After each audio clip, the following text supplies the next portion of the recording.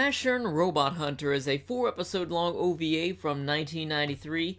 I had originally picked this up because at the time I was watching Casshern Sins, and I was a bit left in the dark with some of the characters and the overall setting here, so I decided to go back and check out some of the source material before I commit myself to watching the entire series of that, and thankfully, these series are not actually related. Casshern Robot Hunter is the only anime that literally gives me a headache. I have a headache right now because I watched this. I watched some of it yesterday too, and I had a headache yesterday. So it's not because there's a bad story or a bad voice acting or bad animation or anything.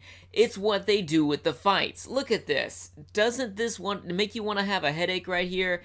Who wants to look at something like this, and whose idea would it be to put something like that in an anime? But no, you're not done, because you have to see stuff like that throughout all 4 episodes. Thankfully, it's not as bad as it is within the first episode, which is a little clip that you see right here from the first episode. It doesn't happen that often throughout the rest of the 4 episodes, but still, it gives me a headache nonetheless. So moving on to the story of Casshern Robot Hunter, this is set in the future after humans have created robots and robots have become self-aware and began creating other robots that are also self-aware, and they took over humanity basically. In this 4-episode OVA, we see the robots taking over the world and enslaving humanity, putting them in work labor camps. And there's a lot of contradictions within the show. There's a lot of plot holes here as well, because first of all, you have humans in these slave labor camps. You have giant robots that could easily do the work of 100 humans in a single day,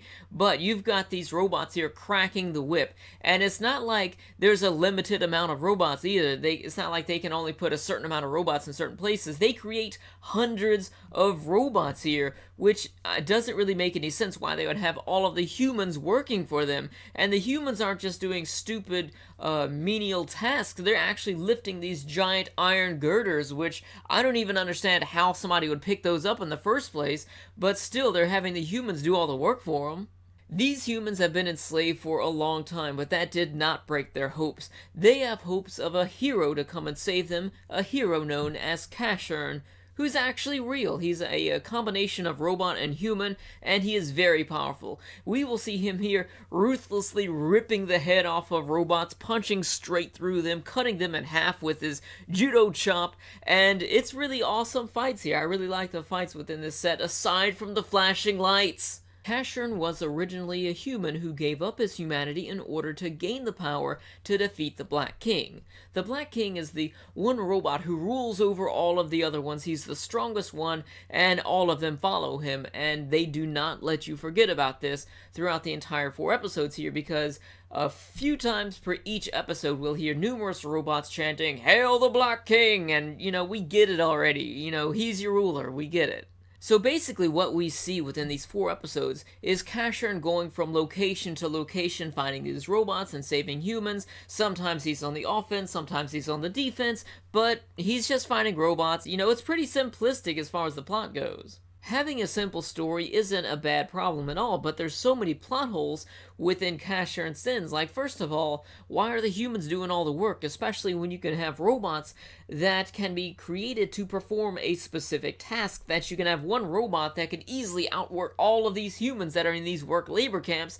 Why would they do that? Secondly, Casshern has a special ability that can kill hundreds, if not thousands of robots that are in front of him with a single attack, but yet he comes face to face with the Black King either in episode 1 or in episode 2, I forget which one, and he could have killed him then. On top of that, Casshern is solar powered. There was one time where these clouds covered the sky and he couldn't get energy and he was running low, but then there was later on in the anime where he was running so low on energy that he could barely stand, but then he pulls out this attack that kills thousands of robots at once, but yet he didn't really have the ability to stand because he was lacking the power, and it wasn't anything that drained him to the point where he couldn't function either, so he could have easily used that ability and it would have been stronger in the beginning. Anyway, so the plot of Casshern does have a lot of plot holes, and it is pretty corny at times, but I like that it was a little bit darker as well. That's one thing that I noticed that is consistent with Casshern, that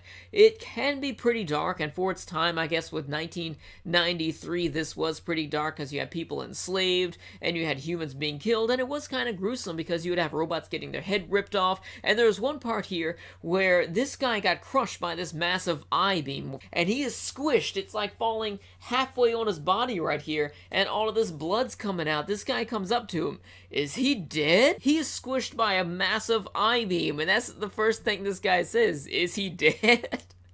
Anyways, moving on, the plot here is actually a bit serious, and I kind of like that, but then again, at the same time, it's all the corny stuff and all the plot holes that really take away from the experience here.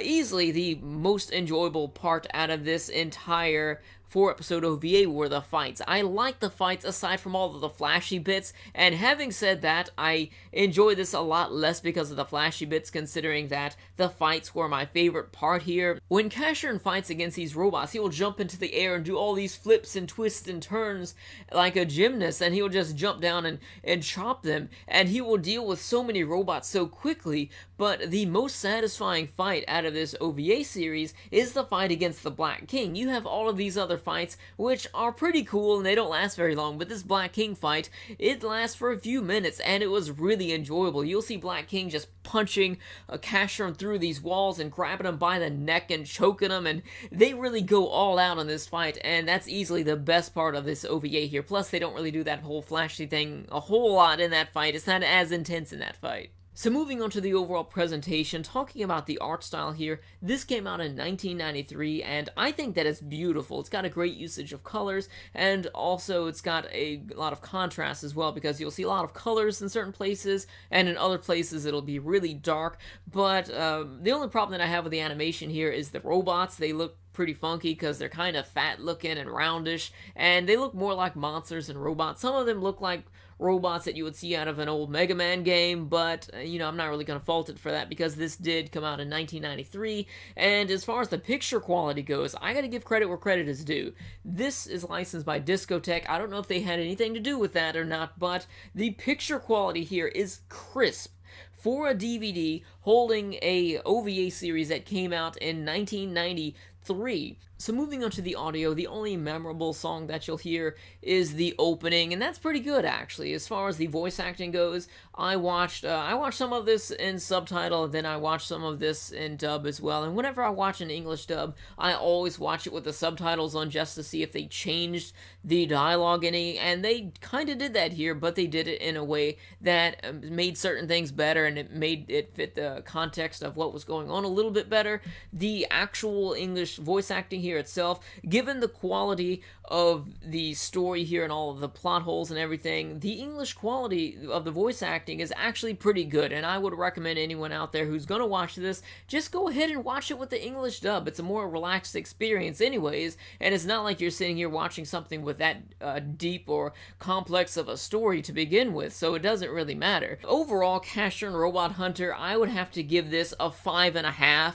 So the reason why I'm giving it such a low rating is, first of all, the story is very simplistic. It's not a lot of depth to it. There's a lot of plot holes here. The animation and the fights here is what I'm really giving this most of its positive score based on, but then the fights are really taken away, and also the animation's taken away some because of all of these bright flashing lights, and that is a definite pet peeve of mine, and I don't think anybody out there likes to watch these flashing lights. So anyways, if you've seen Casshern Robot Hunter, then let me know your thoughts about that in the comment section below, and also if you've seen the original anime, let me know your thoughts about that as well, and let me know how you think they compare. Thank you for watching, and if you enjoyed this video, don't forget to comment, like, subscribe, and also share it with your friends. I really appreciate all that. Thank you for watching. I'll see you later.